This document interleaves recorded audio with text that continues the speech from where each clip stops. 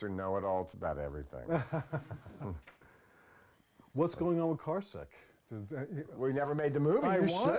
I wanted to. You can still I get kept it. pushing them. What happened? And they, you know what the agents are. They're like, Yeah. I don't know. And Well, then, because somebody so has to option frustrating. it. Yeah.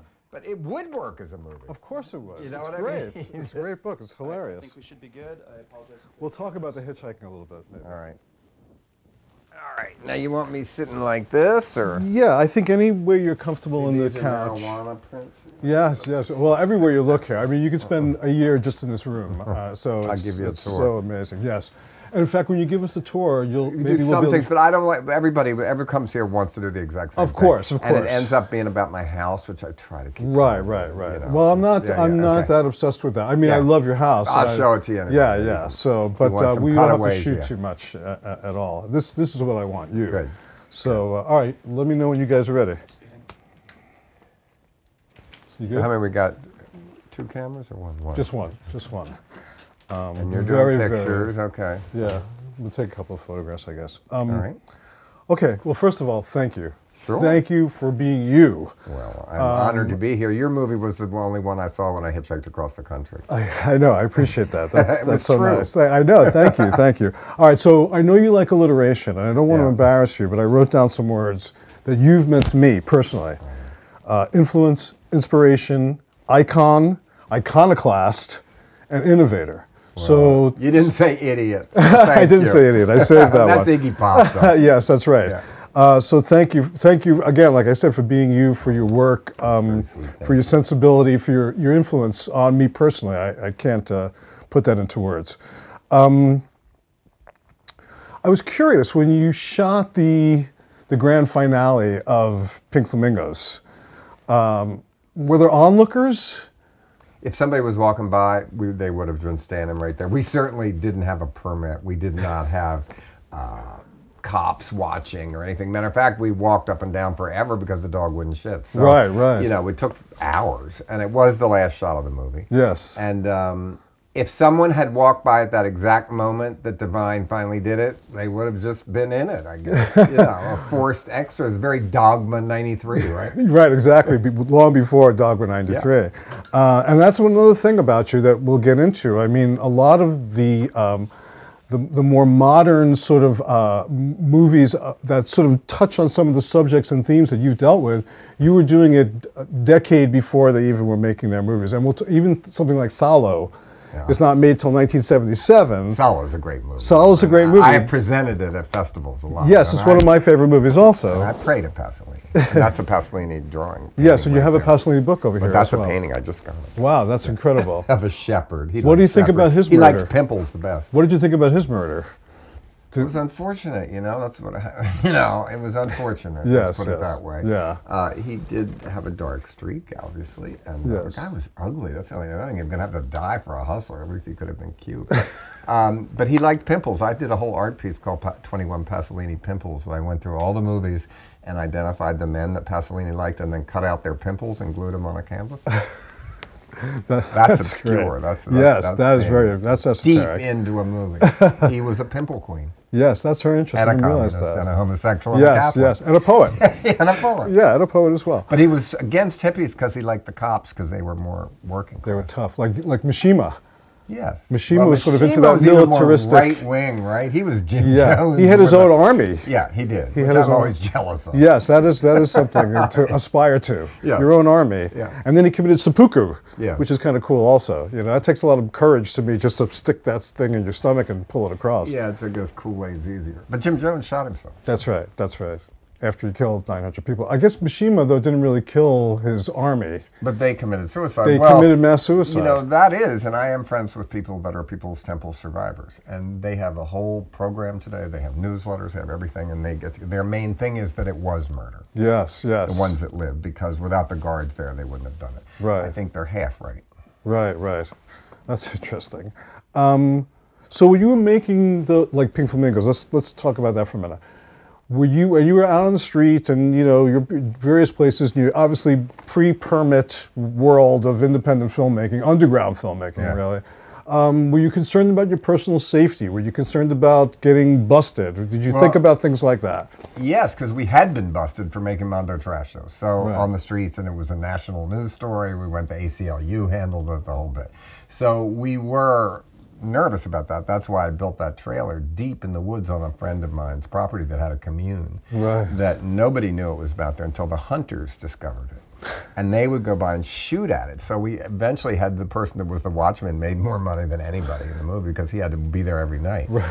But when we burned it down, we never asked permission. We had no fire. I had my brother with one fire extinguisher. It was in the middle of winter in an entire woods. The entire neighborhood could have burned down in a minute. Yes. So, no, we just did it. Yeah, you just did it. That's what we just did. Mink once just said, we just did it. It wasn't like something that was planned, or it was a group effort. It was like almost like a terrorist attack on the tyranny of good taste. Now, that's in hindsight. Yes, yes. And I go there where the trailer is, and you can still see the grass didn't grow back, but it's McMansions now. Oh, that's so weird. And I knocked on the people sort of tell them, but they weren't home. Oh, that's so funny. I wonder what the response would be. That would be great. We're well, filming I hope that. it's like coming up like from the ground, some like filth. a poltergeist like kind an of thing. Indian burial Yes, ground yes, to, that would be very cool. infect That's possible. The McMansion, because there's no kind of houses I hate more than a McMansion.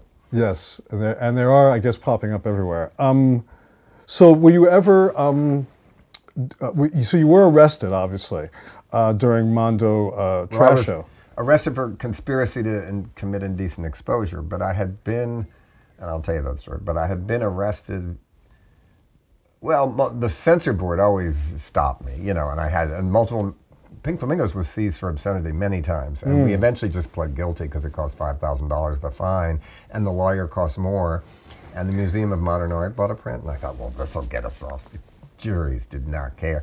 And I've always said, it's true. At midnight, it's a joyous experience. At 9 a.m., when you have jury duty and you're watching Pink Flamingos, it is obscene. So it was much easier to plead guilty. The context of time. The context of place, too. Yes, and yes. who you're watching it with. You know, if you've just gotten jury duty, you're uptight anyway. And what are you going to be sitting there with a bunch of strangers going, ha, ha, ha, you know, coprophagia. Do you remember, like, I don't know if you ever saw Bananas, the Woody Allen movie, but he keeps panning across the jury when he's on trial, and there's always the one guy who's like laughing at the inappropriate joke, or he's sipping out of a fish tank at one point, and I wonder if there was the one guy on the jury who actually was secretly enjoying that movie. Well, they didn't say if they were, because I never was found innocent. I never had a hung jury either. No. And speaking of hung juries, tell us about the indecent exposure bust. We're making Mondo Trash of the Scene. Divine is in a red Cadillac Eldorado convertible with the top down, in full gold lame Toreador outfit, driving, and she hallucinates a male hitchhiker whose clothes disappear. Well, we just went to Hopkins campus. We didn't ask. We filmed it. And it's Sunday morning, and some guard saw us and called the police. We all escaped. We all got busted, but Divine got away with a nude man in the car and a Cadillac with the top turned down in full drag, which I've always said did not say a lot for the police. Incredible. But we went to jail, and I called the ACLU. I don't know what I was so grandiose thinking, you know, this was the time of major civil rights movement and stuff, you know. And it happened to be the one day a month they met to meet, and they answered the phone. And she said, we'll get you out. And later in life, I was at a friend of mine's trial for murder, and the judge's assistant came over to me and said, the judge would like to see you. And I thought, oh my God, she's going to give me grief. And then she said, you remember me? You should. I got you out of jail. And it was the woman who got me out of jail for the ACLU. So a nice nostalgic reunion. It was, and then I became friends with her again, very, very good friends. Oh, and cool. She used to come to my Christmas party with the murderer who I did help get out of jail, who did great, is still doing great. Oh, but cool. they'd be at the same buffet table, which was a little awkward. Very juxtaposition. Yeah. So we got off. The ACLU gave us a great defense. It became a national news story. It was on the cover of Variety. It became a joke. And the judge read us a poem, "Go behind the door and sin no more." And I had to go down and show the Vice Squad. They thought I was a pornographer, right? They didn't know about underground movies. They never heard of it. Right. And I said, well, I'll show you one of my other ones. And I showed them Hag and a black leather jacket, which is 8mm, arty, no nudity, anything. And they just sat there, you know, so they knew to let us off. Yeah. Do you think things would be different if you were doing it today? That kind of stuff? Do you think that? Well, we don't have a censor board anymore, but would it be different? Yes, today it would be different. Although even before Hairspray, where I was safe to like, when Pink Flamingos was out, Mayor Schaefer, who was fairly eccentric and was in power here for a long, long time, and eventually was the governor, said, "I don't care what they are, just keep making them here." Oh, okay. Yeah, so that's they great. were supportive. Yeah. Yeah. Well, you did put Baltimore on the map. No, Baltimore was on the map. Well, I mean, Baltimore was on McHenry and well, right. Baltimore was on the Madeline map. Murray. Right, right. Well, that's true too. Yeah. Although I think your fame has transcended hers actually at this point. I tried to. I wrote about her in my last book. Yeah. I'm still obsessed by Madeline Murray. When we went to Catholic high school here, they told us to break her windows. Really? Yeah. Wow. They said we wouldn't say anything if you did. That's how they said it. That's so great. Well, you said your most subversive work is Hairspray. Explain that. Well, because it's snuck in on Mid-America. It's playing in every high school in the world practically, and drag queens get the part, and the fat girls have power, and and two men are singing a love song to each other. Encourages your white daughter to date black guys, and no one seems to notice. And could you explain that? Have you No, analyzed that? I can't explain it because a fat girl stands for every outsider there is, and now everybody wants to be an insider. When I was young, nobody wanted to be one. But I think it just sneaks by. They don't ever get it. The Bush family, the older Bush and Barbara came to see the movie. He was twisting out front, which I thought, oh my God. Well, these days that sounds great. Yeah, but, right, of course.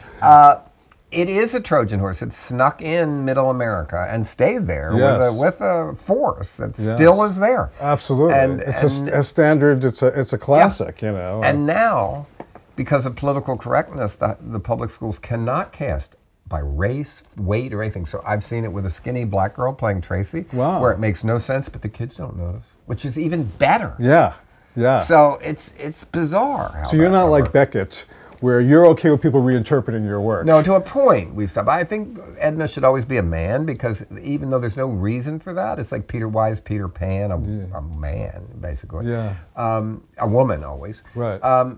Maybe it's because the fact that Edna is a man is a secret that the audience shares with the actors, but the characters, Tracy doesn't think her mother's transgender. Right, of course, of course. So it's a secret that the audience and the actors have from the characters. That's very interesting. And that's why it works. That's a dynamic that you don't normally see, where the actor and the audience are in on it. In on it, and another actor may not be. No, the characters themselves Yes, are the characters. Not in on it. Yes. So that's fascinating, actually. Like Edna doesn't think she's a man. Yeah, right, exactly. Yeah.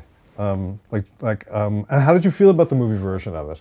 I liked it. I thought, first of all, each time, it's amazing to me. The NBC movie, I had a few things I didn't like, that they made Motor Mouth skinny. Right, and they made the gym teacher straight, and Rosie O'Donnell played her. Yeah. I thought it was such genius when Rosie said she would play the part. Yeah. Rosie's out, Yeah. And, but it was fine, each time they reinvent it in a different way. Yeah. But you have to reinvent it in a different way. Right. And when it'll stop is when it isn't. And I've always said the only thing, I make a joke about it, but that I used to make a joke on Letterman. I said Hairspray on Ice, and the next day they called me up and said, yes, we're interested in doing that. And then I said Hairspray in Space. My friend said, but Hair Pie, the porn version. That'll stop it. And there hasn't been a porn version of it yet. Right. Well, it's only a matter of time, it seems. Well, I think it should have happened by now. Hair Pie is such a perfect. Hair Pie, it's there for you. It was the only thing the New York Times wouldn't print when I did that joke, when I wrote the article Really? about doing Hairspray. And I argued with them. They would not print it. However, and the New York Times has never reviewed Pink Flamingos. All the news is fit to print, but they just ran a huge article on the cover of the style section about the John Waters camp recently, and wrote about a man drawing my portrait with his penis. Right. So times have changed. Maybe they should go now and review it for the first time, and that would be a very interesting thing. They didn't even review it when it came out for the 25th anniversary, and the Times has been very good to me, pretty much always. Yeah. So I'm not complaining about it. I'm just saying it's. Do they still even have that thing? All the news that's fit to print. I think it still says it in the corner if you buy the paper version, which I do. Yeah. They finally printed the word pussy from Pussy Riot. I have to give them credit because it became so political they could not print it. Yeah. And I think they printed fuck recently too. Finally. I wouldn't be surprised. I think the world has certainly changed. Yeah. Once the Trump came into power, everything has changed. I don't know. Did they print grabbing pussy or just Pussy Riot? It depends. That's a good question. Yeah. I don't know the answer to that. Actually, I have to check. Who was the film critic at the time Pink Flamingos came out? Well, no, Vincent Canby, and he was great. Canby. He reviewed it in a Sunday Think piece. Right. But it never got a regular review. Yeah. And I remember seeing it at the, I think it was at the Waverly. That was, which, Hairspray? No, I'm talking about now, I'm going back to Pink Flamingos. Elgin, that's what it was, on 12th Street. Yeah. No, that was the Cinema Village. That was later. The Okay, Elgin's yeah. on 8th Avenue. It's 8th now the Avenue. Joyce Dance Theater. Yeah. It played there for a long time. Yeah, that's where I saw it then. And those were three places that I went to a lot, obviously. Yeah, everything was playing there. Yeah. I still go to the Waverly. Now it's the IFC. Yeah, right.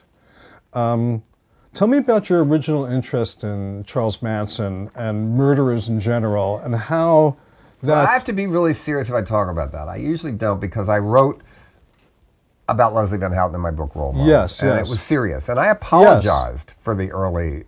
That's what I wanted to talk to you about. I had about how your attitude has evolved. Change, yeah. Because I later taught in prison. You know, when the Manson thing came out, it was at the height of my lunacy. It was in 1969. I made Multiple Maniacs, a film where we said we did it before they caught Manson. Right. And then they caught Manson in the middle of the movie, so I had to put in the thing where they saw the headline. What was I thinking? My father always used to say, "What are you thinking about?" And he has that's a valid question. Yes. But so then it was ultimate punk rock, blah, blah, blah. But then I realized there were some real victims, there were real people. I taught in prison. I went to the trial. I went to all the trials. I was obsessed by that case, and I got to be very good friends with Leslie. And I still wrote a very impassioned, I think, serious plea for her release. And not that it helped, but she has gotten parole dates twice now, and Governor Brown has turned down the first one, and we're hoping he does not turn down Right, we're waiting to find out now, right? She has been granted parole, but it hasn't been released. She'd been granted parole for the second time. She got it granted parole last year, and he turned her down. And this year, he could turn it down again or not. Right. He could, and we're waiting to hear that. Right. So it has changed very seriously, and I do still visit prisoners. Some lawyers call me now to go in and visit prisoners that have long sentences, and I do. Yeah. And I taught in prison. But when I wrote that in Shock Value and all, it was way before any of that, right? Yes. So it has changed. In the beginning, I still think trials are great theater. Yeah. The only person I'm jealous of is Judith Clark, the lawyer who's never talked to the press, and she did the Unabomber, Kathy, what's her name? She's done all the ones. And she wins if she gets your life, not death. Yes. And I think we need lawyers like that. And so I'm obsessed by her. That's my idea of a celebrity I want to meet. Right. Just her and Eminem are the only ones left. Okay, yeah, and neither have any desire to meet me. Yeah, you have an 8 Mile soundtrack right over there, actually. Yeah. So neither of them wants to meet me. Just to digress, do you know where everything is? Like if I said I noticed a book on Lee Friedlander, would you have a sense of where that was at this point? Yes, but I have 3 homes, and so sometimes they get moved around a little bit less than I used to, but they're all on a computer. Every single thing, what book it is, what edition, if it's autograph, everything. Hardback, paperback, Wow. So, sort of. Have you embraced technology in all ways? I mean, do you write on a computer? I still write on legal longhand, But as soon as I get the first draft, my assistant Trish types it up and puts it in, and then I cut it up more, and it's half written, half. What would we do without assistants, really? Yeah, well, you need somebody before I never had one, and I used to pay a typist. Right, to come over, and I give it to her, and then you go to a printing place. Yeah. We used to go to printing places to make the scripts. In Multiple Maniacs, I had the blue cape that smelled. What was that stuff called? The mimeograph paper. Mimeograph. Right, so, it's, it doesn't matter how you do it as long as you write it. It doesn't matter how you write or when. To me, it's just you have to do it. And I'm better. I need my Bic pens, my clear Scotch tape, and my evidence writing pads that got cheap this year, and I called up and complained, and they sent me the new ones free. So many of them that are the best quality paper ever. Wow, so they improved the paper. Yeah. Well, they had a version I didn't know that's way more expensive, but the regular ones I always got, they made cheaper, and I complained. I see. Wow. I think they were amazing. It's true, though. The quality of the paper, the texture of the paper makes a big difference. It rolls up otherwise. How the pen also relates to the paper as well. I'm jumping around a little bit, but I have... tell me about... let's talk about childhood a little bit. Tell me about these Punch and Judy shows you used to do. Well, I gave puppet shows. I think I went to see the movie Lily that my mother took me to see, and I was on Howdy Doody. When I was really young, my uncle lived in New York, and he got me on the Peanut Gallery, and I went in there, and I thought, it's all a lie, and this is what I'm going to do for the rest of my life. I was not disillusioned. So you saw that it was a puppet. You saw the whole one tiny little stage in this huge studio with like 5 Hattie Doody puppets, and the whole image was completely blown. But rather than disillusion me, I thought, this is it. This is what I'm going to do. Yeah. And so I liked puppets and everything, and you know, all film directors, puppeteers, and all actors later say to you, "We're not your puppets." Yes, they are. And of course, Trump now is kind of popularized. No puppet, you're the puppet. Well, I didn't hear that one. Yeah. But so there were hand puppets, and I didn't make any of them. There was no craft involved of puppetry, and I bought all the puppets. Yeah. I had good ones, but I bought them, or my parents bought them for me. And then I would go through my parents' phone book and send out ads saying, "Book it today," blah blah blah. Like, because I got Variety really early too, and then I had maybe 1 or 2 shows a week for $25 at the height of my career, which is in 1956 was a lot. Wow. And so I had a career. Wow. Doing that. But then I got too embarrassed because I thought it was uncool. You know, I was about 14. I thought, I don't know, I can't be a puppeteer. So you gave it up. 3 years later, I was on acid. Right. So that was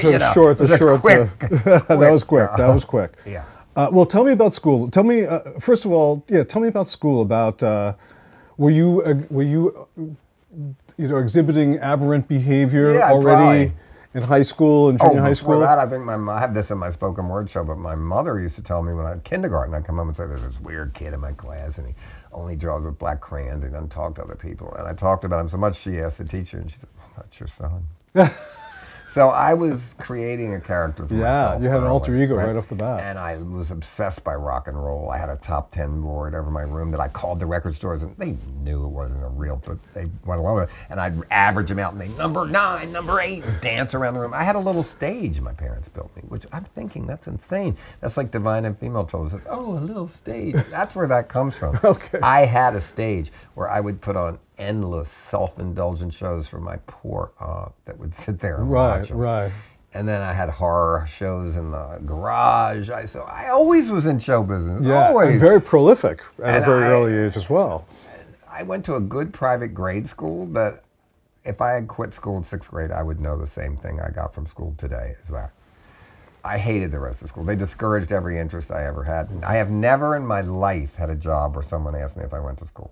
Right, there you go. Ever have I gotten a paycheck, ever from anywhere where they said to me, "Did you go to college?" If you know what you want to do, you don't have to go to school. Yeah, But if you don't, I'm glad I didn't want to be a surgeon. You have to go to school. That's one area. Yeah. But you know what? That's something you and I also have in common is we both quit NYU Film School. I didn't quit. I got thrown out. You got thrown out. I only went there right. 2 months. I went to one class. They showed Odessa step sequence. I thought, I've seen this. And I never went back and stole books from the bookshop every day and resold them to get money and took LSD and got pot in my dorm. They should have thrown me out. Right, I'm not saying they were wrong to. Did you head back to Baltimore after that? Well, they told my parents I needed extensive psychiatric treatment. Yeah. And then I came back and made Roman Candles a movie and then got an apartment and then whatever. It went on. Talk about this because this I think may have been my first awareness of you, even though I didn't see that movie at that time because I think I was in junior high school. Never played in New York. Yeah, well, I was going to ask you about the Diane Linkletter story. That played maybe once after Pink Flamingos became a hit when they would show Multiple Maniacs. New York was the last place my film showed. They played in San Francisco, they played in Provincetown, they played in LA. New York came last. Because they were very chauvinist about it. The underground scene was New York only. Yes. They didn't want to talk to people from somewhere Interesting. else. And I didn't even know it. I was making Mondo Trash at the same time Andy was shooting Trash. But we never knew those titles. And then when they both came out, we were both like, "Oh, it's so weird," Yeah. I was probably more uptight because Andy was famous. And but still, that movie was just a test. When we were making Multiple Maniacs, it was the first day I got a sound camera to test it. And we never had improvisation. You can tell nobody's that great at improvising it either. I think they'll be the first to admit. Right. And it was a sound test. And Diane Linkletter had just jumped, really. Yeah. And my friend lives in her apartment today. After he bought it, he kidding found me? out it is her apartment. They've even changed the windows. And it wasn't, cause I feel bad for Diane Linkletter. Sure. And it came out way later that she didn't take acid for a year before that. And Right. Leary and Nixon conspired. Right. I mean, Art Linkletter and Nixon conspired to blame Leary and LSD for this death. She was probably suicidal because she was Art Linkletter's I don't know. I felt bad for her. We liked Diane. Yeah. She should have come with us. So just give us a little context of that. Tell us who Diane Linkletter was and who Art Linkletter was. Art Linkletter was a Republican host of a show called kids say the darndest things where he tricked children into talking about going to the bathroom and everything. And he was a folksy, loved TV host, really loved. Art Linkletter's house party. Yeah. He was a friend of Nixon. He later made AIDS jokes. So I never liked him. You know, he got on my nerves. But he was a little too all-American for me. Yeah. So it is terrible. She jumped out of the window, and we just had to test something. So I just thought it up that day. Let's shoot it. And I think we screened it before the funeral. I mean, it was really exploitive. But to 10 people. Right, you know, right, I mean, it showed in Baltimore, probably at the Baltimore Underground Film Festival or something. You know what I mean? It was hardly, it didn't have national distribution or anything. Well, you talk about exploitation. That's another area. I mean, you have so many different influences on your sensibility. And exploitation filmmakers were amongst them, like the William Castles of the world. Well, I don't think him of exploitation. I think William Castle was almost Hollywood. You Okay. know? Okay. I think exploitation, Herschel Gordon Lewis, and Russ Meyer, and Doris Wishman, and nudist camp movies, and all them. And we saw all them. Yeah. And drive-in movies. And Ingmar Bergman movies, which I used to see on acid with Divine. Right, and which Divine were pretty hated intense. them. No one saw Bergman on acid. Who said, let's drop a hit of acid and go see Hour of the Wolf? Right. You know? But we did. And Divine said, please, can't we see Elizabeth Taylor movies? And so they were big influences to me. Bergman, when he was first shown in Baltimore, they showed him as nude movies because they would... Erica, Eve's Hot Summer. They would change the titles and just leave in the tits. Monica, the Summer of Monica. Yeah, we call Monica's Sins or something. And they would cut out all the dialogue and just leave the tits in. Right, He did have nudity and puke first. He did. Bergman always had puke. Yeah. Interesting. Before anybody. I wonder how he made his puke, what he used for puke. I don't know. He used puke a lot. He might have actually had people puking, actually. No, I don't think he did. I would have. You would have tried to do that. In Female Trouble, there's a scene where Divine, as a man, pukes. And the nurse was on the set and gave him Epicac, and he couldn't do it. He was like puke shy. This was after Pink Flamingos. What was I thinking again? And the whole crew's going, oh, like everybody's getting everybody else is sticking and trying to do it, and he couldn't. He was puke shy. Oh my goodness! So you had to fake it eventually. Yeah. Okay. Cream corn. Cream corn always works. Easy one. A little water, a little ketchup. When you were starting out, did you have a secret agenda? How subversive did you want? To me, I was thinking you were like a filmmaking Charles Manson in a way. You were looking to tear down the society. I hope I didn't treat the people like that. They still get a percentage. That's good. No, I don't mean in the way you treated your coworkers, but I mean in terms of like your view of society through the filmmaking. In a weird way. We were trying to scare the world, and I say that in my book. But we were trying to do it with fiction. We weren't like that. Yeah. You know, when I made Multiple Maniacs, I lived with my parents. It's on my parents' front lawn. Divine lived with his parents and was a hairdresser. You know, so it wasn't like we really lived like that. Yeah. But that is what we thought was funny. Right. You know? So it was at the height of the hippie years, and we were making fun of it. But we were hippie, you know, I mean, we were in that world, and that's who came to see us and liked us, and they all became punks. Yeah. But they just didn't have punk yet. Right. So we were all being, same way I make gaily incorrect jokes when I do my show, or like, you know, even though I secretly think I am politically correct and always have been. Right. Maybe not in Multiple Maniacs. But you do know how to tap into that politically incorrect side of yourself. Even though I think most politically correct things I agree with. Yeah. That's an interesting I think dichotomy. Technically, they're right. Yeah. But I'm for free speech, so I think that anybody should be allowed to talk. And I went to when I was young, to see Agnew speak, and we stopped him, drowned him out in cigarette. And I even then felt a little bad. I mean, I hated him, but I'm fighting for my freedom of speech. You know, that's the thing. I mean, and also, I suspect you have a certain degree of decorum and politeness because of your parents. Your parents seem like very nice, straight. They taught me the tyranny of good taste, and they were very supportive. And my uncle was Undersecretary of the Interior for Nixon, and I was there throwing horse shit at the right. But we became friends, you know. He was great later in life, and I liked him. So I was always fascinated. Tell me about Rosemary Woods, you know, and I'll tell you about, you know, some movie star. So, but he never would. He wouldn't. Well, he would joke, but you know. Yeah. And at my mom's funeral, I have a friend named John Dean who was there, and I said, "Oh, this is John Dean." He went, "What?" Like, you know, I forgot. That was, you know, the person that betrayed them. Yes. Who's actually on TV all the time. I know he is. He's a commentator. He's doing great now. He switched sides. He did switch sides. Right then, I think, Yeah, when he was he did, testifying, yeah. I think Yeah. he realized Let's hope that happens now. You would let's talk about this idea of, although you are basically politically correct in the way you... Well, that's my opinion. Yes, yeah. in your opinion, you're politically correct. But you also knew what subversive humor would be. You knew what thrilled you in terms of the subversive humor, in terms of inappropriate humor.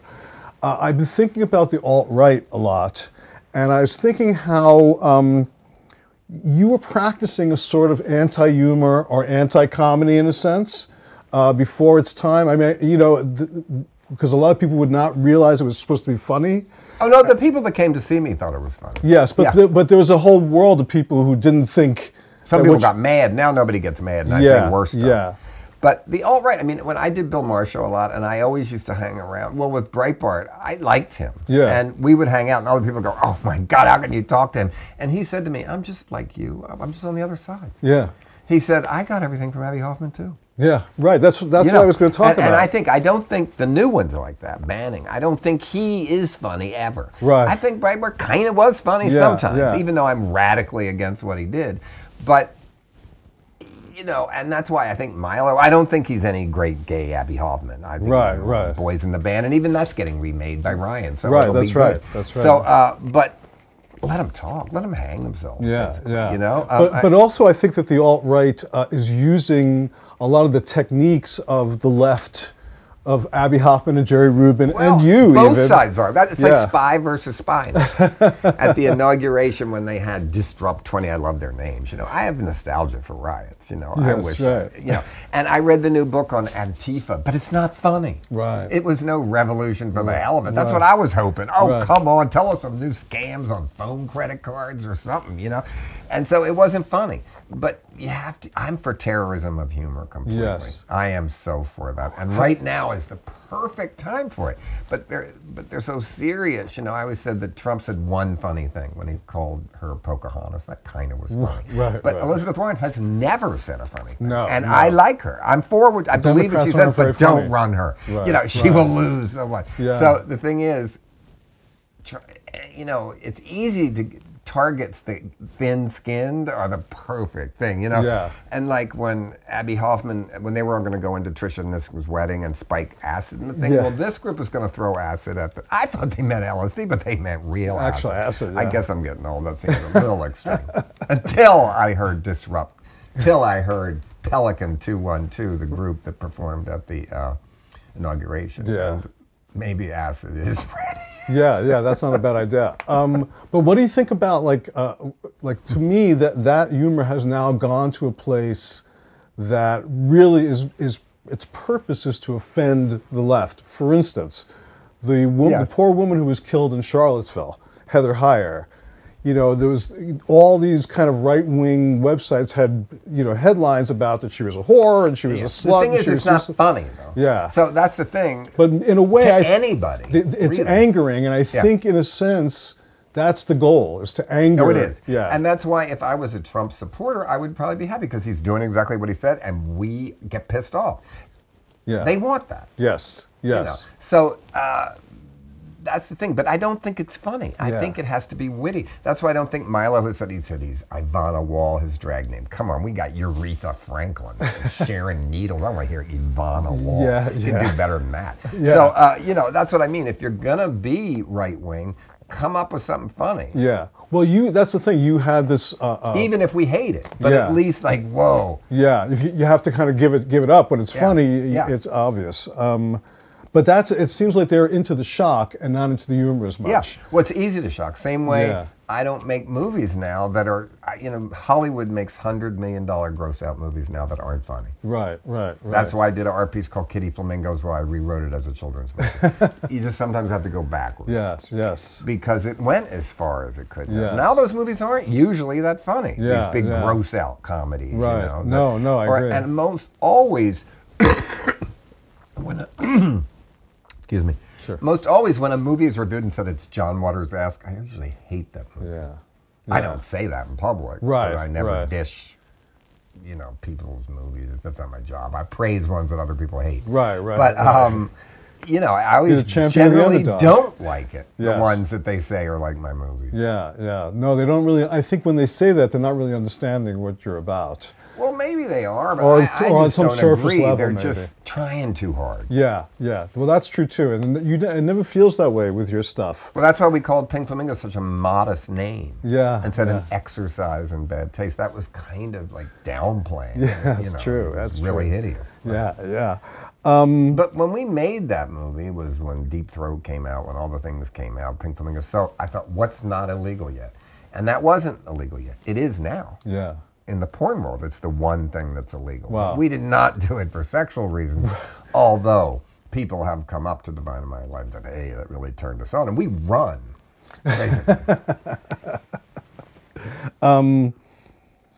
So just to finish this thought about or this conversation about the alt-right, so do you see this moment, to me, it's like there was a counterculture in the 60s that you were part of, and you started to make your movies, and then that counterculture was kind of co-opted by the corporate culture and started to be used for advertising. Or you could say we won some things and lost others. And became more mainstream maybe along the way.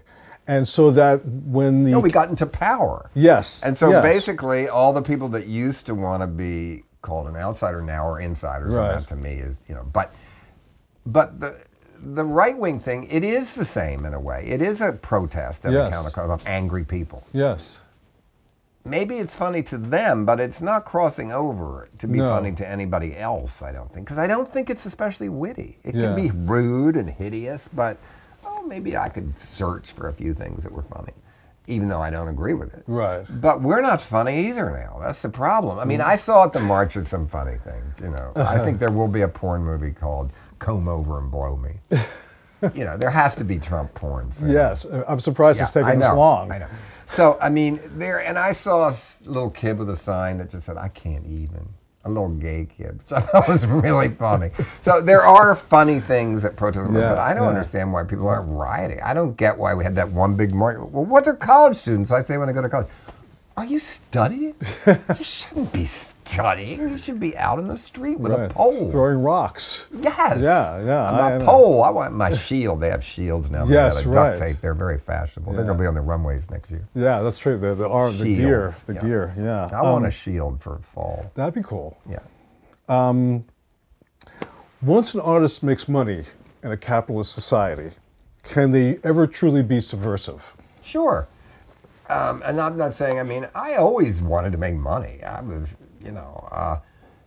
and all the movies, the early movies did eventually break even and make some money,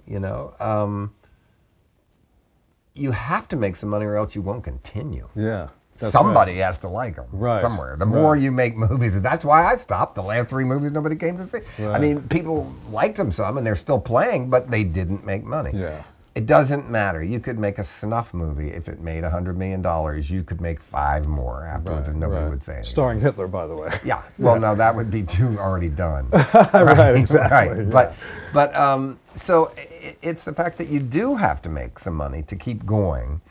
And there's a thin line. I always say to young kids when they're making movies, the more money they give you, the more they're going to have to say. It's algebra problem. Yes. You want nobody to tell you what to do? Go make it on your cell phone like I did in the beginning with a little 8mm. Same thing. The more you get, when Hollywood treated me fairly, they paid me a lot of money for a while. They had plenty to say. Yeah. Well, I guess so. It was their money.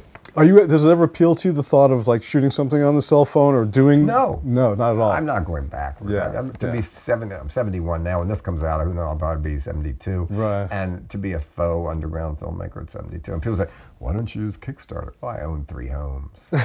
Seems like it'd be kind of hypocritical. Right. Yes. Could you help me? Could you give me some money? Could you work for nothing? I have 17 other movies, but. Forget them. Do you have any feelings about social media in general? Because I've met a lot of comedians now who are almost exclusively doing that. Oh no, I don't give anything away. I would never tweet. I hate now the new journalism. They all call me twice a week. Would you talk about your favorite this? No. You pay me to. That's my job to do that.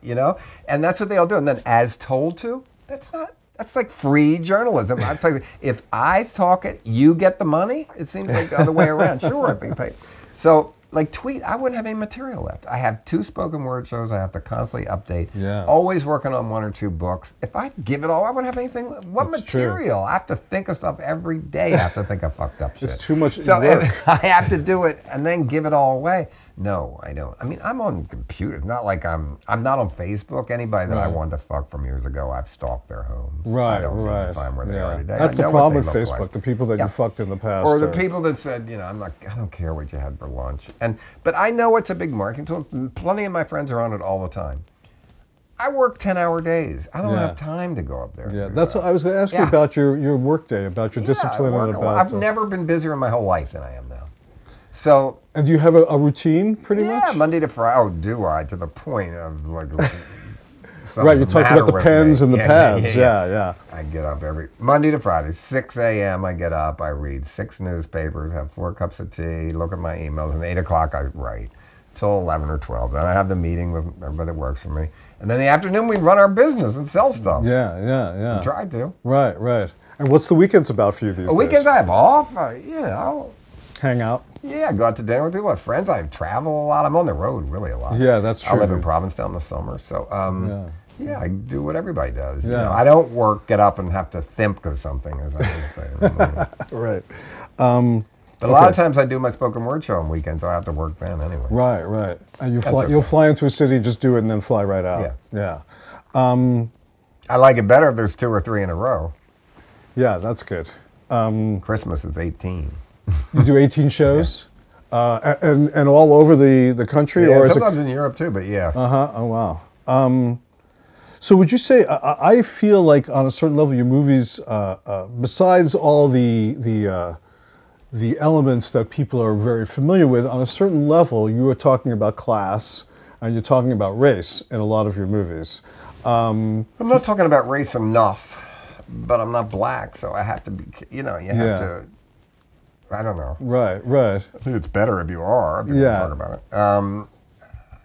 I certainly made Hairspray, which is a movie about race, but it's a white man's version of it. Yes, but still, definitely is. And one review came out and said that. They were dead right. It's a white man's view of the racial problem in the 60s. Yeah. But it's what I remember. Right. Right. So I do make jokes about things that are serious, but I usually make jokes about things I really like. Yeah.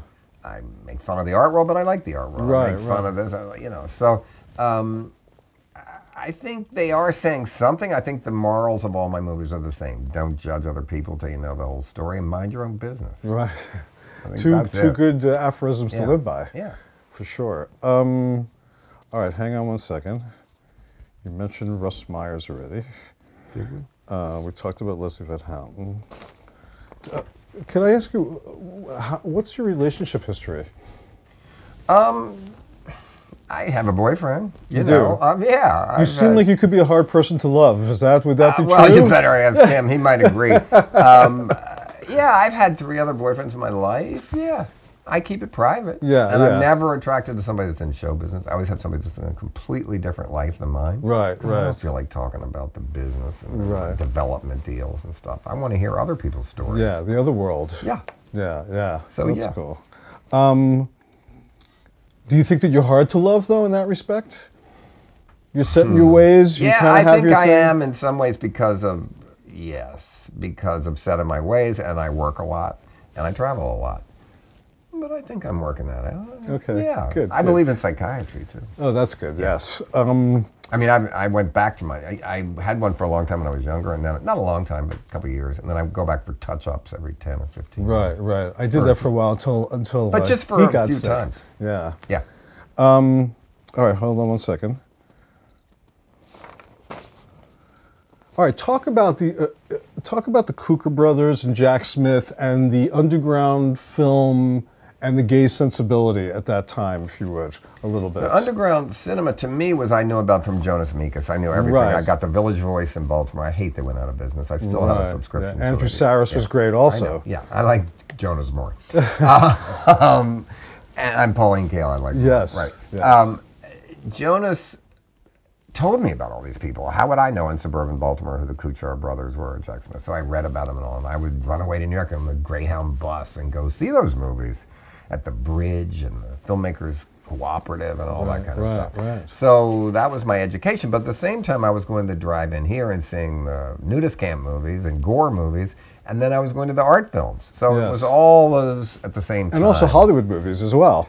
Less, probably, at the time. Yeah. Did you have any feeling about the gay directors of the 40s and 50s, the Cirques or the Kukars? Well, Cirque, yes, but Cirque, I didn't even. Fassbinder reinvented him. Right. You know, I knew Imitation Life, but I didn't get into Cirque as much as I am now until after Fassbinder talked about him and reinvented him and talked about him and everything. And I met Fassbinder and Cirque together. Wow. What was that like? Can you talk about that? I fell to my knees, even though that's an insult today. That's so funny. Right, exactly. You took a knee. Yeah. I forget what the question was. We were talking about Cirque and Kukar and that. So, Kukar, that's different than Kuchar. Yes, it is. Yeah. So I'm happy to talk about both. The gay thing of it was part of it, but I always say gay's not enough. You know, I mean, Kenneth Anger was really important to that. Genet's movies were really, to me, when I think of gay kind of things, but they were threatening gay. They weren't like happy little Lucifer Rising. You know, it wasn't. I never went for that. I always was for the more militant ones. Yes, you know? right. And all those Kuchars were, they were gay. They had male nudity in it and stuff. The underground was some gay. The straight ones were all more experimental films. Right, like the Bruce gay Conner, ones made, like Ed M. Schwiller. Color, Stan Brakhage, and all that kind of stuff. Right. Which I didn't like so much now, and now I do. Right, because they're more like sort of art, really, than they are like narrative filmmaking, obviously. Talk about Kenneth Anger a little bit. He's a very interesting character in this. He doesn't like me. Really? I don't know why, but anyway, I like him. I think he's one of the most powerful influence. Everybody copied Kenneth Anger's use of ironic pop music. Me, Scorsese, everybody did. Custom he did Commandos it first. He did and all it first. What about? So we were talking about Pasolini before. What about people like Buñuel or Godard or Mishima? I love all of them, but Buñuel I loved, even though I found out later he was a homophobe, which I hated. All the surrealists were, But I loved Buñuel. He was a huge influence on mine. Godard I loved his last movie in 3D with his dog. Was great. And he's also somebody that was interested in angering, using humor. Even so, more now. I mean, his films now really piss people off. I've always been a huge Godard fan. Me too. I think he's great. He's really committed to challenging the audience, making the audience uncomfortable in his own way. And there's humor, again, under the surface of a lot of his movies that gets lost because people get angry at the movie and they don't get a chance to see it. I mean, and all the feel-bad European directors. I love Bruno Ganz. I like... There's so many of them I really like, and I still pick them for my art forum column every year. You know, all these feel-bad European movies. I'm always a fan of them. Isabelle Huppert, I mean, she's my Meryl Streep. Yeah, exactly, right.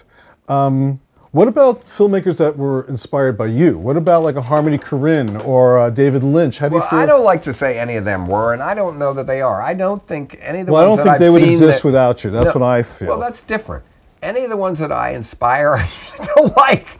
I don't think I inspired Harmony, who I like very much, or David Lynch, who I like very much. And I was one of the first people that came out for Eraserhead because it came out right when I was promoting Female Trouble. Right. And David and I are friends a little bit, and Harmony too. So I think they're both great filmmakers. I don't think I inspired them. Right. Okay. All right. You talked about Genet, you talked about, what about writers like that, John Reschi, what about people like that? Reschi, I have them all. Hubert Selby, Grove Press. Yes, Grove Press, right. Are you kidding? That made me read. I shoplifted all those books. Yeah, they were great. They even look cool. Yeah, they did. So, yes, and I didn't read as a child because we had to read Benjamin Franklin's life story and write a book report on it. So it so turned me off to reading that I didn't really start reading until I was a teenager. What made you rediscover reading? Do you remember? Because I read about things, but they were banned. Right, I read, why would I now read Sexus, Plexus, and Nexus? But I read them. They're right up there, the hardbacks, Henry Miller. And also Ginsberg and Burroughs and people like that also. I always read Burroughs. I became friends with Burroughs. Yeah. And, so I always read all that beatnik stuff. That was the first thing I ever wanted to be, was a beatnik. I still am a beatnik in some ways. I like beatniks. But also, again, fueled to me when you look at Burroughs and you look at Ginsberg, you look at the main sort of architects of the beat movement. Again, there's a very gay sensibility. They were gay, but they weren't gay first. Right. They weren't just gay. Right. You know, and they scared gay people. Yeah, right. That's what I like. Right. They were not polite. Yeah, they didn't. Yeah. They hung around with straight people too. Yeah. You know, I don't get why anybody wants to hang around with people that are exactly like them. You don't get to hear their bad stories. Yeah.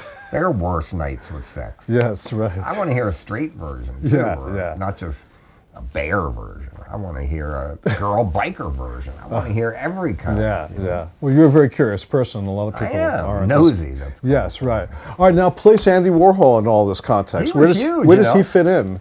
A lot. I'm writing. Just wrote a huge chapter about him in my new book. Andy proved that put gays and drugs together for the first time. So smart.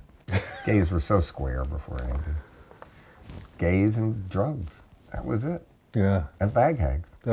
Something that was always there, but no one's ever said that or talked about it. So yes, that's his great legacy of the films.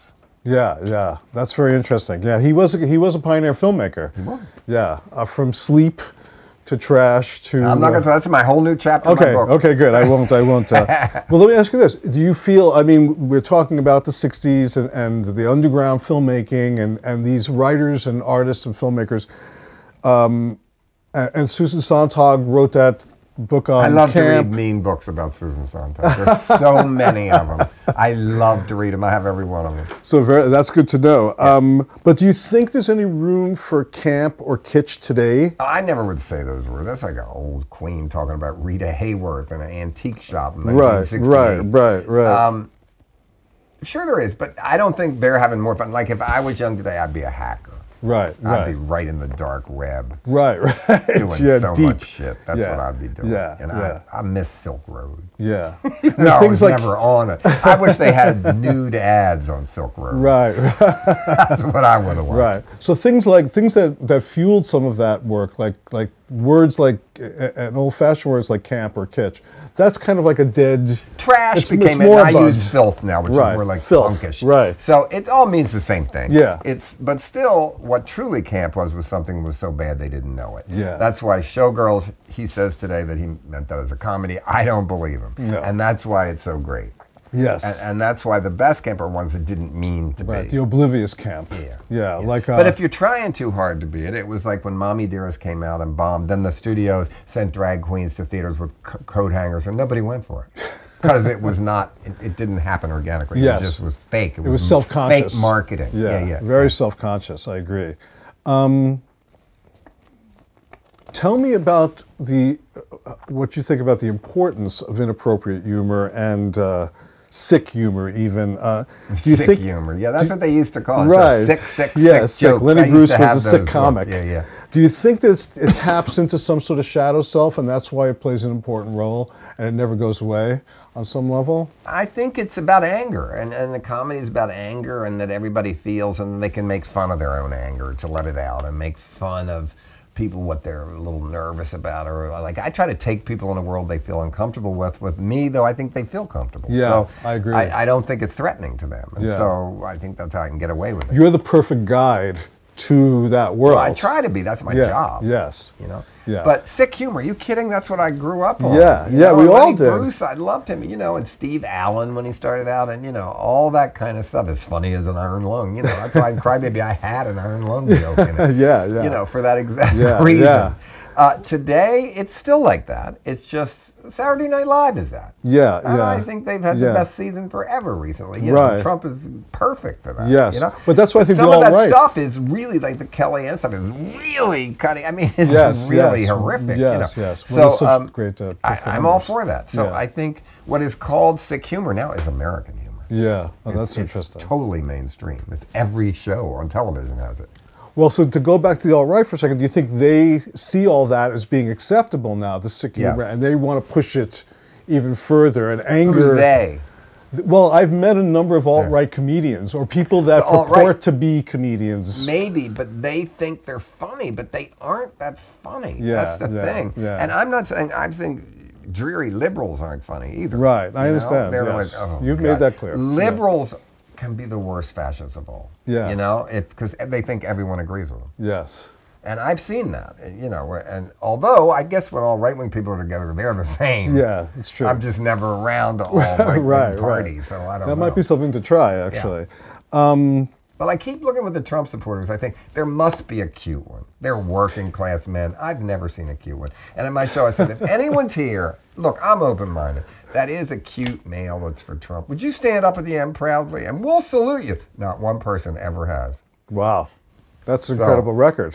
It seems to me. And I look in the crowd always. I'm trying to find one cute It's going to be scary if you do find somebody, isn't it, at this point? We'll applaud him. Yeah. From the nerve. Yeah. I would applaud him. Or her. Yes, It'd be definitely. better if it's transgender the other way, you know. Yeah. Can't tell anymore. Right, no, not at all. Do you think America has a short memory in terms of, you know, history? Do you think that... Cultural history? Yes, yes. Do you think that we wind up kind of forgetting things in the past and then thinking we discovered them now anew? I don't, but I think they always say, in film schools they always say, most kids don't remember anything before Star Wars. I never saw Star Wars. Right, right. So who am I to give you an answer to that? That's true. All right. I never saw a Star Wars movie.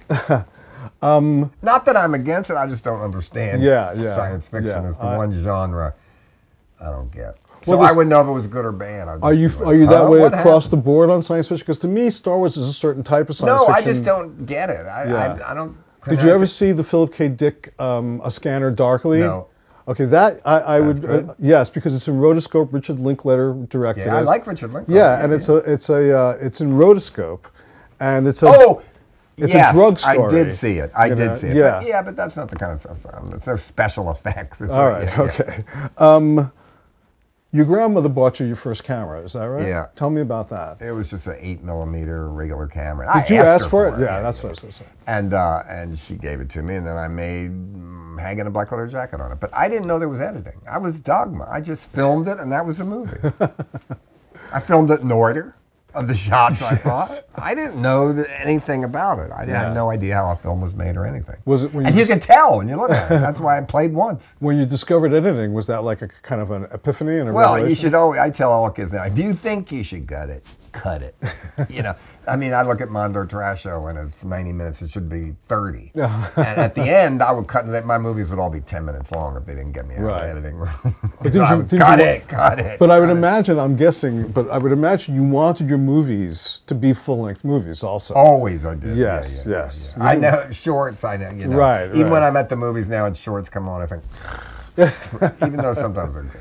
Your anti-cigarette smoking ad that used to appear before him, those were great. That was done for the Landmark Theater chain not for the cigarette ad. I was doing a thing thanking the audiences for playing Pink Flamingos for 10 years at midnight. And then they had, the Martin twins made that movie at the time, Doug and Steve Martin.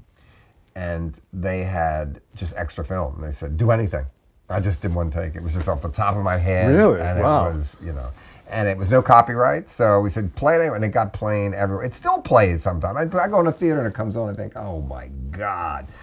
You know, because it was probably 40 years ago or something. Right, and when did you quit smoking? I have my card, it's like 5,800. I write it down every day, like 5,892 days. Are you still struggling? No. Uh-huh. Although, you never know. Well, if I smoked one, I'd shove a carton of Cools up my ass. Yeah, that's how I feel too. I've quit a couple of times. You know, and I found that the desire, it's not all the time, but once in a while, no, it sort of I see people up. now smoking, I think, oh, thank God. Yeah, it was so hard to quit also. You were a big smoker too. 5 packs a day. 5 packs a day. And now I see what was your brand? Kids, Cools. The packs even look different now, thank God. But I see kids now that have to be the stupid. I didn't know when I was young that cigarettes were bad for it. They didn't. My mother gave me cigarettes. Right. You know, doctors used to advertise them. Yeah. But now they know. And so finally, kids stopped smoking Marlboros. They thought up a new brand, Marlboro Black, and it worked. I thought, how stupid are you? The only thing I think kids are stupid about is cigarettes. It's the only thing the government ever told us was true. The only thing I regret. Wow, that's very, very interesting. That's cool. So you were given this camera and you started to make movies, and this is something you had wanted to do. And But if you weren't a filmmaker, what do you think you would have been? I always say the question, I would have been Judith Clark. I would have been a criminal defense lawyer. Right. I was going to guess maybe mass murderer, but you're saying somebody No, would I cover the never mass done that. murder. I wasn't violent. Right, of course. I always had an outlet for it. But do you think it would be a good idea? The reason I bring that up is because do you think it would be a good idea to give more high school kids, because that's a time when kids are kind of going through this big transition, to give more kids cameras and things like that, to let them express themselves in other ways and have these outlets? I guess. I mean, I don't know. I can't come in and say that I can fix the educational system of Baltimore, believe me. Right. Certainly it's so much cheaper now, the digital film and everything. Yeah. It's not like you have to go and develop it. It's true, they already have their phone. Yeah, they don't really need a camera. They can do it. Why does the school have to do it? They all have phones. Yeah, They can that's do it right. themselves. Yeah. They just don't. But maybe but a lot of people do. That's why there's so many bad movies. That's right. And even bad 2-minute videos, for that matter. Let's talk about fake news, because would you say that, where would you say fake news began? Well, I would never say that word because I don't believe Right, the term. okay. Well, I was thinking more about like when JFK was murdered and then the conspiracy theories began. But conspiracy theories are so boring. I think Oswald acted alone. Right, but I'm not even, I'm more curious about the idea that like the Inquirer would show Kennedy I get the alive. Inquirer in the mail. I've gotten it forever. Yeah. And I used to like it. I hate it now because of the whole Trump thing. They just are pro-Trump, but it's like, it's not funny anymore. Right. The Inquirer used to be funny. Yeah. I mean, there's sometimes it's so mean. It's funny. The headlines: "Who will die next?" It has people's pictures. You think, how would you just if you're in the supermarket? You say, see yourself. And they have you're next. So I still read them. I get here's the three of them: the Star, which really has fake stuff in it. So basically, it's the Inquirer, we hate you because you're famous. The Star, we hate you because you're on television. The Globe, we hate you because you're famous and you have sex. That's the editorial policy. I see. But the Inquirer, I used to like. They didn't come after me. And what am I hiding? Really, Right. Right, exactly. But now it's not funny anymore. It's, Right. their things aren't funny, and it's the same shit they put in the Globe. They because I get them both, and they use the same pictures and the same story. They got lazy. So to me, no, I did like that. The big article was in the New Yorker recently, but the editor, he said, "We show stars failing because our readers are failing." I love that editorial policy. That is a smart statement. Yeah, very interesting. Yeah. Talk about some of the cast of those early movies. Tell me about. I'm still friendly with them, the ones that are alive. Mink Stoll and I are still great friends. Right. Mary Vivian Pierce, great friend. She lives in Nicaragua. Had you been friends with them before you started making the movies? Yes. And what about like someone like Edith Massey? No, we met her in Fells Point, where she worked in that real bar that's in Multiple Maniacs, and Vincent Perenio and Sue Lowe. Vince did all the sets for my movies, and Sue was in them. They introduced me to her, and she was working there, and we filmed her playing herself in Multiple Maniacs, and then she just kept going with us. Wow, that's great. It's amazing. I just came back from Spain, where I went to this trash festival, and there was like 5,000 people over the weekend. 20-year-olds that can't even speak English. Really, it's not their language in Malaga, Spain. Dressed as Edith. Wow. It was so bizarre. That is weird, know? but great. Right. Yeah, fantastic. I'm curious though, like when you went to Edith, or you went to Mink Stoll, or some of your friends, David Lockery, these people, what was your pitch to them? Well, David always wanted to be a movie star and thought he was one, and Mink was sophisticated enough to know it. Edith was a different story. Edith was an outsider actress. Yes. I think would be the best way to do it. And she didn't know anything about underground movies or anything. She didn't know them. Everybody else did, because we went to see them all the time and stuff. Yeah. So I think Edith was more the one from the outside, but she treated it very seriously. She would spend a lot of time memorizing her lines, and she was, and fans loved her. I mean, she really had a following, definitely, right up to Well, there the was end. something, like you say, she was an outsider actress, but there was something so authentic because of that. Even Warhol, when he met, said, "Where'd you find her?" Which was, she was a good one. She was irreplaceable, certainly. I know. So then as you started to get more successful, and you started to move towards using people who had been involved in criminal activity, like. Well, the first outside was Desperate Living with Liz Renee. Yes. Tell us about her a little bit. Well, she was Mickey Cohen's girlfriend, and I read her book called My Face for the World to See. And so she was a stripper, and she ran nude up Hollywood Boulevard for 5 blocks when she was in her 50s. So I went to meet her at first at the Combat Zone in Boston. Then I think I met her at the Ivar Theater, which was right across the street from the Old Brown Derby, or right near there. Yeah. She was great. I just always loved her. Yeah, Liz Renee. She was an exploitation queen. She was great. So yeah, Edie Williams. That's Edie Williams right over there, I think. No, that's what's her name? Fellini. Yes, Anita Ekberg. Anita Ekberg. Yeah. Oh, okay. And how about Patty Hearst? How did you connect with her? Well, I was obsessed by that trial, but I didn't know her. And then she said later, "That's people like you is why I got arrested." And I met her in Cannes when she was promoting the Patty Hearst movie that she did, Paul Schrader, when he bought her book. And people seated me next to her at dinner, and we got along. And then I asked her, come in, and she thought I was kidding to try out. And then she did. And then I kept putting her in movies because she was funny. She was good. Yeah. Then people couldn't use that shit against her. Same reason Johnny Depp, Patty Hearst, Tracy Lords, they all came with me to make fun of the image you're trying to get rid of, and they can't do it anymore. Right. And Patty said, I never signed an autograph. For what? For being kidnapped? Yeah. Until she made the movie. Then fine. Yeah. And Tracy won't sign porn, but she went on and she's doing great. Yeah. So, you sort of like gave them a new path in life. In you just make fun of the image you're trying to get rid of. With me, who said I made trash, I did that from the beginning too. I was trying to get a bad reputation, and they were trying to get rid of one. Right. That's very interesting. That cross section, that intersection. Okay, hold on. Let's talk about. You've made a lot of movies. I don't know exactly how many, but you also, I know, have a lot of movies that haven't gotten made. Not that many. Not that many. Tell me about a couple of the pet projects. The only ones that haven't gotten made was something called Glamour Puss, which was about a woman on location that falls in love with the guy that takes the sewage out of her trailer. And then another one was called Fruitcake, which was a children's Christmas movie that I still might get made. Flamingos Forever, that never came out, but it came out as a book. Yeah. That's it. Yeah. Oh, okay. So you many. You have actually produced almost everything that you've written. I got paid development deals from Paramount for Glamour Puss. Right. Fruitcake, I got a development deal too. The only one I didn't is Flamingos Forever, but I got a book deal. Yeah, that worked out. So they all, So you don't have that sort of thing of the things that didn't get made. No. Yeah, like Orson Welles had. I would have exploited them in some way. Right. Used up the idea. What do you think about somebody like Orson Welles? I mean, I didn't think about even talking about him, but he's an interesting figure in all of this also. Kind of an underground filmmaker of his day. Well, didn't he make Butterfly at the end with Pia Zadora? He did. Yes, and also with Ed McMahon. And what kind of movie has Ed McMahon and Orson Welles together at last on the screen? People were clamoring for it. That's how I remember Orson Welles. Yes. It's from Butterfly. Right. Have you ever seen any pieces of Other Side of the Wind with John Huston? Also pretty interesting. Kind of at the time. It's on. There's pieces of it on YouTube actually. Never got finished. He's the king. He started, never got made. He's the king of the unfinished projects. So, but that's not you. See, I was curious whether you had like a stack of stuff that you wanted to get made. Not at all. That's very interesting. All right.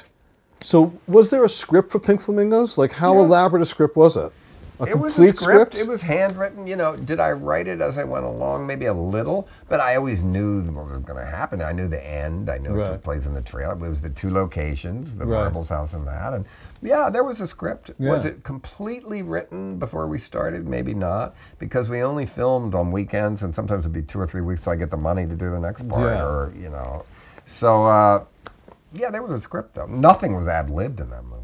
And what were you doing to get the money for it at that time? I was on unemployment. I ran a bookshop in Provincetown every summer, and it closed in the winter, so I got unemployment. Wow. It's so Divine was on aid to the totally disabled. Everybody was on welfare, unemployment, or sold pot. And were they pitching in financially? No. You did that all yourself? My father lent me the money. Your father lent you the money. And I paid him all back with interest. Right. And he was mad I paid him back, because then he knew I'd ask him again. And finally, and he was so shocked that he got the money back. Wow, yeah. And he never saw it. That's the most shocking thing you might have ever done, is pay your father back on that initial loan. And then finally I said, can I have the money, can I borrow some to make No, that was, yeah. And then he said, okay, but you don't have to pay me back for Pink Flamingos. Just put it all in your next one. That's your college education. You didn't go, but don't ask me anymore, which was really fair. Yeah. You know, and taught me capitalism and how it works. And you know, I wanted to pay him back. That was the ultimate way I could say, see? Yeah, yeah, You know. yeah. That was the sign of success. Yeah.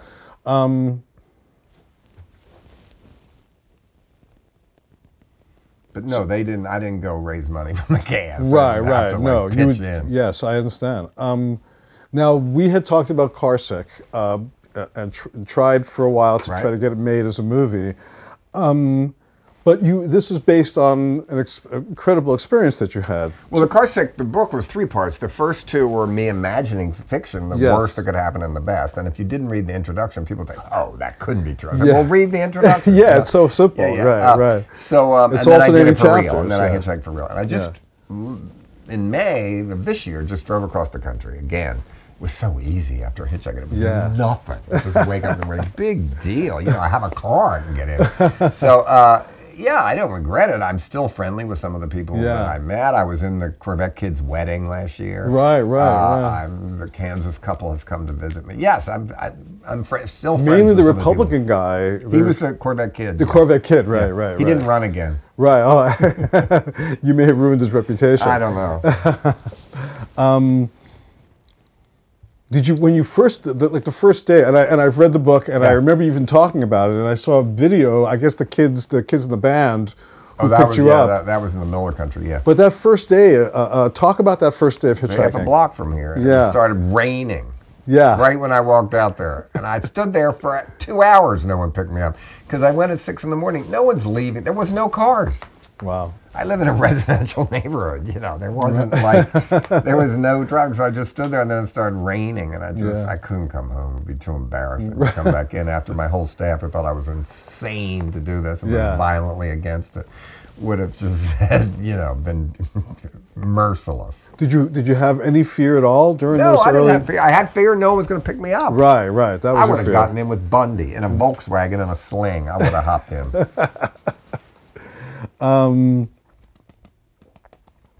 What do you find funny these days? What do you?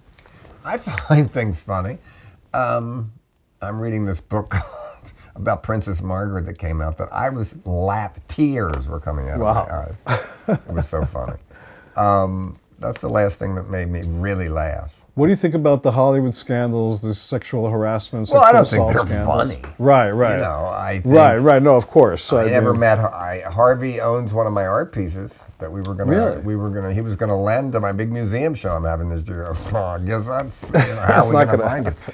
But I never pitched him or anything. You know, I didn't know him. I didn't really know any of the people yet that have been accused. Right, right. So, thankfully. Yeah, makes it a little easier, certainly. Yeah.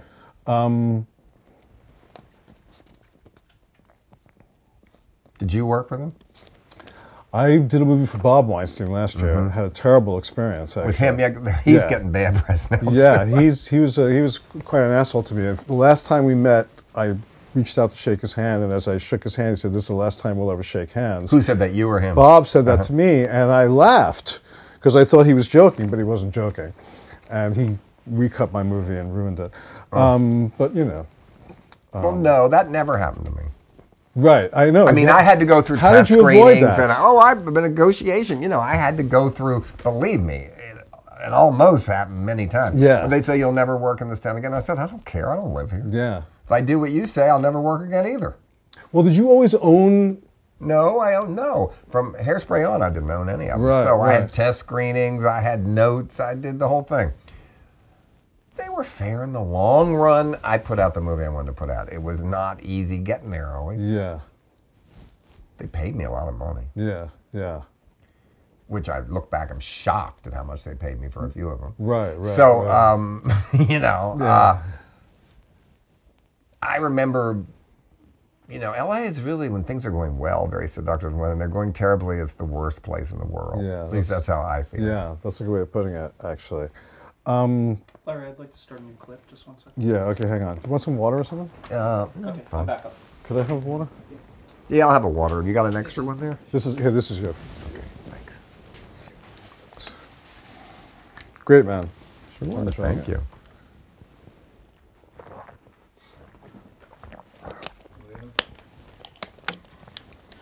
I'm good.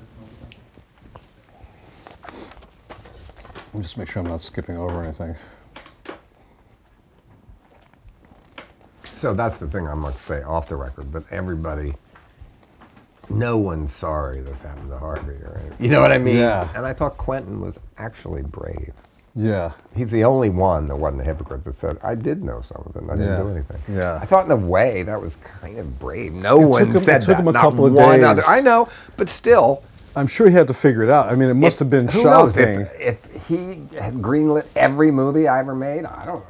Right, you feel some loyalty It's so to hard him. to get anybody to say yes. Yeah, and you feel some loyalty. You know, I mean, Yeah. I appreciate that. I mean, I could, somebody who's willing to sponsor, to be a patron of the arts, who turns out to be Caligula. Yeah. It's like that is a dichotomy that you have to often deal with when you're an artist. See, I always knew he was horrible to filmmakers. I hadn't heard that about the women. Yeah. No, neither had I. But know? I heard more about the filmmaking. But they all hated him. Yeah. All the filmmakers hated him. He cut everything, changed everything, and got success, and which of course fueled his the craziness.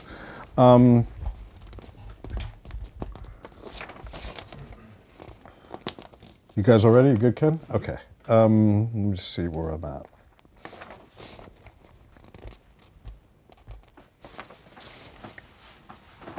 Okay, so I only have a few more questions. I was going to ask you when the last time you cried. Probably when somebody died, or sometimes thinking about both my parents who died, like not in a way that I'm like, but when you maybe don't expect it. Yeah. I would say that would be. How long has it been? Unfortunately, a lot of people I know, I'm 71, people are starting to die. Yeah. For normal reasons. It used to be my whole life people did in the arts. AIDS, suicide, drug overdose. Premature, yeah. But now it's ones that are, just dying of things, nature. Yeah. Well, so that brings me to my final question, really. How do you feel about aging and death? Well, that's the last chapter of my book. Okay. That's the next. I haven't started yet. I got the notes. I've written 17 chapters. That's 17. I'm on 16. You could try some of it out on us here. How do I feel? I've had a great life. Are you kidding? This is all gravy. Every dream I had came through years ago. This is way more than I ever expected. And people want to puke when they hear you saying that. But it's true. That's great. This is all gravy. If I died tomorrow, more good happened than I ever thought would happen in my life. And no fear. I never had to get a real job. Right. I did what I wanted to do always my whole life, Right. pretty much. And someone always liked it enough that I could keep doing it. That's true. Do I fear? Sure. You fear like, I don't want people to remember me. And even my parents, when they died, my parents lived to be 91. They had a good life. But those last year, when they were really ill, and it takes a long time to die, I don't want to, I think I'll maybe see you before that. Not commit suicide. I mean, like, not see people. I don't want people gathering around my deathbed for my last gasp, and that's how they. You don't want to see people. You don't want to be photographed in a wheelchair going out to your car. No. Yeah, those horrible pictures of people. I hope I get to die in my own house. Yeah. Yeah, that would be nice. This would be a great place to die. Can I come here and die also? This is a nice place to floor die. I'm on. Okay, all right, good. All right, this is great. Thank you very much. Sure, thank really you. appreciate it. Thank It was you. great to meet you in person finally. Right, let's make a movie. Let's make a movie now. Let's do it. Okay, good. Can I get Okay. a tone, please? He's got a good room Okay, tone. so 20 seconds of room tone starting now.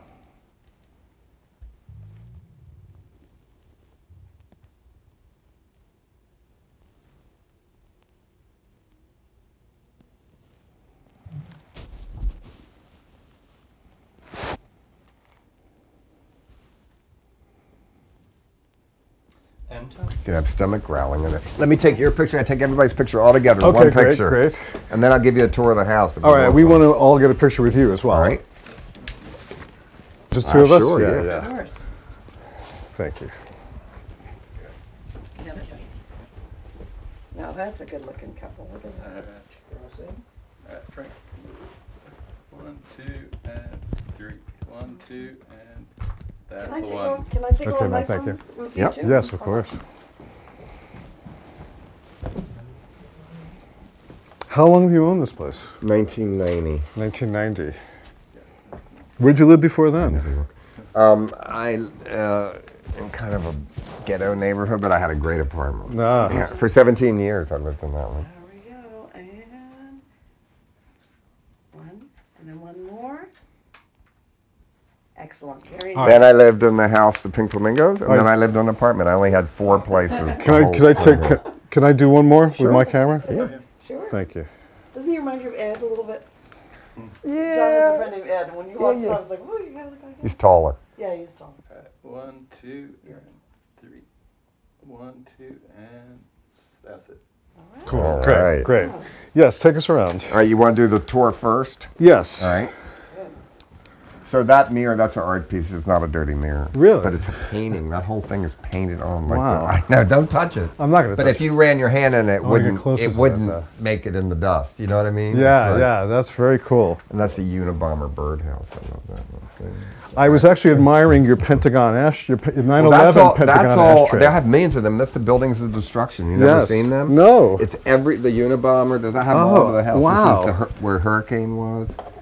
So There's 20 of them. Really? Yeah, It's like a collection. Yeah, it's called Buildings of Disaster. I have them all over the house. Which one is this one? Lorraine Motel. Okay. The Martin Luther King shoot. Yeah. Yeah, yeah. Wow. That's So incredible. are we filming this tour? No, we'll only film what you think is okay. And I don't even know Let's if we'll walk even around and do bother. it, and then tell me what you want to shoot. All right. Okay. All right? That's Do I have it on? You do have it on, but John. Yeah. Is it okay if I pan your closet Let me with see your what clothes? You looks like I'm bragging about clothes. Though. Well, you're a very flamboyant and very distinctive dresser. It's almost like Superman. It's like opening Superman's Let me see what you're closet. gonna do. Okay.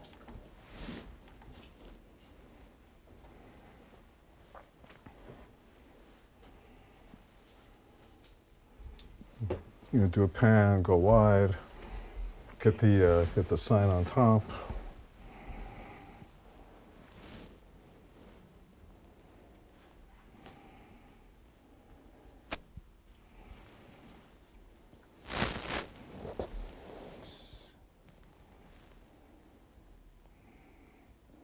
All right. This book collection.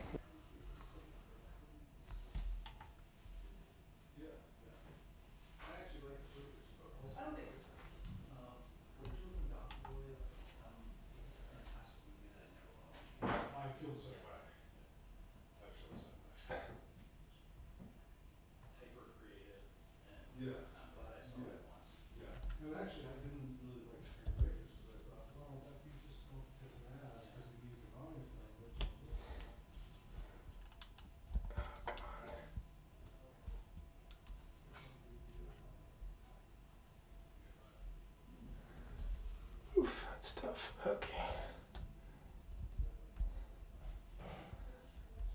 Alright folks, I'm fiddling with the macro here.